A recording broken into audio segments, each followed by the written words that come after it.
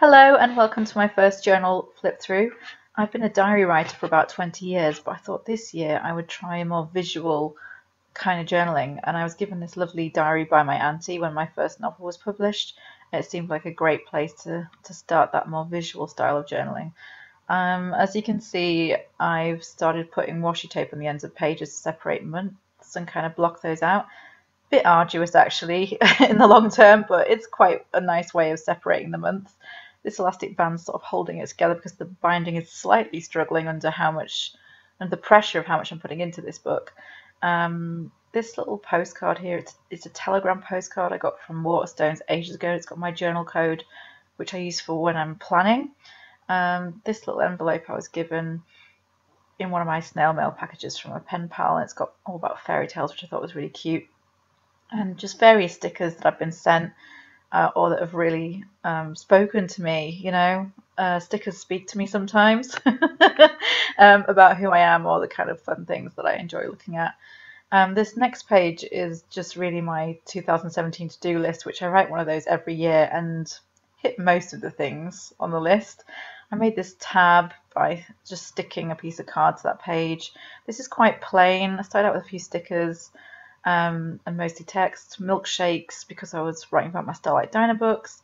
Unfortunately, I can't seem to grasp that I can't draw in a felt tip on one side without it coming through. And that's a theme you will see in this book going through it.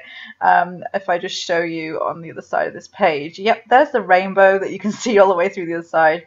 And because I can't understand that the pages are too thin. But let me just flip to March, which is really where I start to develop the style that I'm most comfortable with. This is a page all about my name, and that's a logo from a film magazine I used to edit that I commissioned an illustrator to create, and she's holding a little torch above her head, which really speaks to me personally, because my name Helen actually means light, so I love that. And this is a quote that I made up, and I just really liked it and shared it on Twitter and Instagram, and then decided to put a whole page of lettering on this side. But then, of course, that showed through on the other side. So I had to stick in, if I show you, some other kind of paper over the top of it so that I could write on it. And I really liked this notebook. It was really cheap, but it had this cute little vintage stereo system, so I decided to write a little piece about my sort of old-fashioned heart, my vintage heart, and use my stickers to sort of illustrate that, and just put washi tape around the edges. This is probably my favourite spread, or one of them, in my journal so far. Definitely for March it is the lettering and this illustration of the daffodil here. Daffodils are my favourite flower, and I'm kind of scared of drawing, so I was proud of myself, although I made a little mistake there that I had to washi over after I'd posted this spread to social media so everyone got to see me, my little raw first draft, making a mistake in the text, but it's just all fun.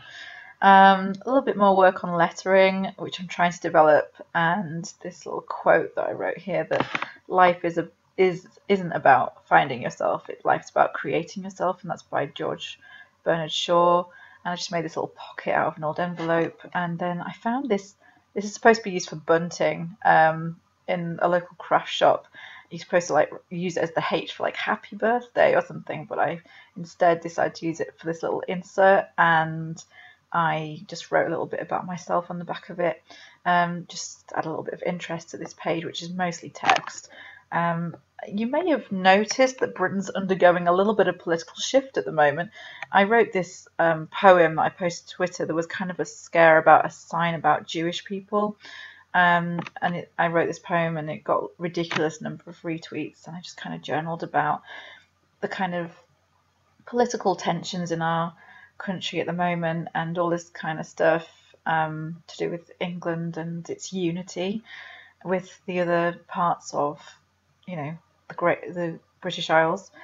Friday Eve is what I've taken to calling Thursday. And this was actually all about London, because I've recently moved to London, and it was a tricky move. It wasn't really one of my favorite places. It's not really one of my favorite places, but I'm trying to sort of come to terms with that.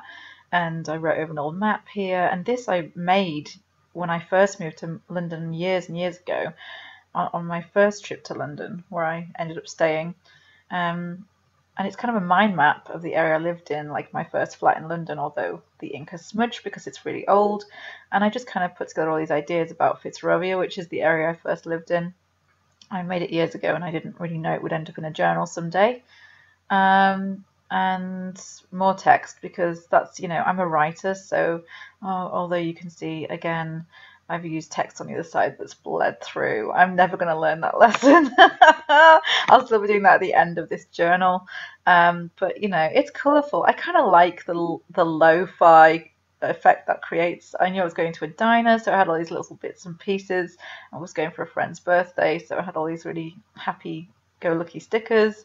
A little bit about food, my relationship with food on that side, but there again I've drawn on it and the ink has run through from the cherry. I'm just that smart. I just, a little bit of washi tape there to finish off the look. This is all about Eagle Daily Journals, part of my pen pal club. They do a daily prompt for journal, and this was about writing about letters you've received.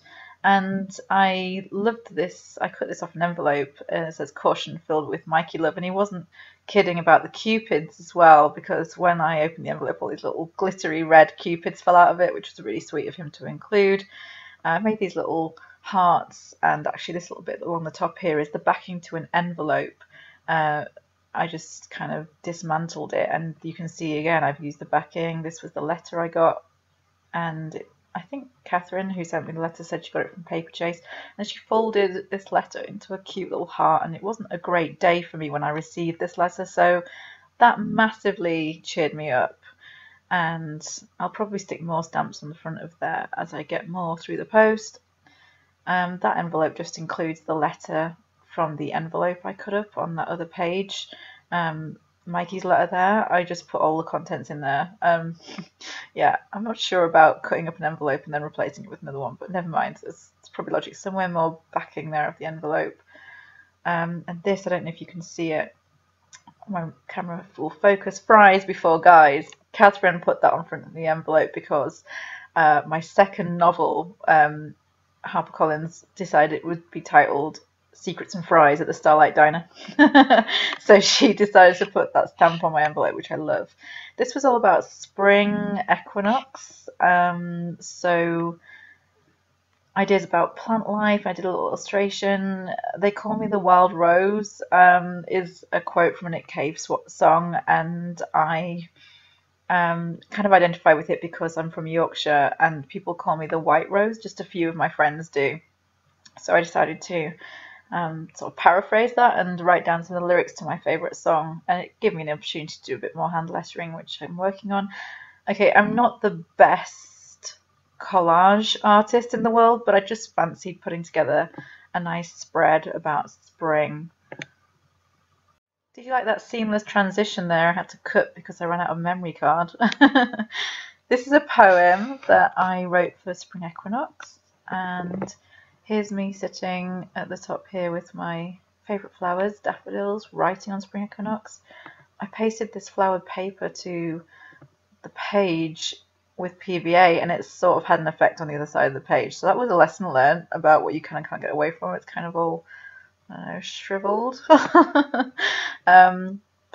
yeah, a bit of ink run there as well. But I do love this anchor washi tape, and I love writing about the ocean and the natural world. So I'm still cool with all this. And I did a couple of little illustrations, a lighthouse and a little shell, just basic little illustrations. Though again, I wrote in big lettering on this side, and it shows a little bit through. This was about my new job that I'm starting at City Lit, which I'm really excited about. It's just a picture of the building from one of their leaflets. And this little pocket here, this was just a bag that I got given when I bought some chocolate for my mother, and I just thought it was cute London design. And then these little photographs are from when we went out to a place called Southern Joe's to eat, and my husband is both Southern and called Joe. So we were having a lot of fun acting like complete idiots and photographing like the napkins and stuff. I think that they were glad to see the back of us. And then I did some more text writing here.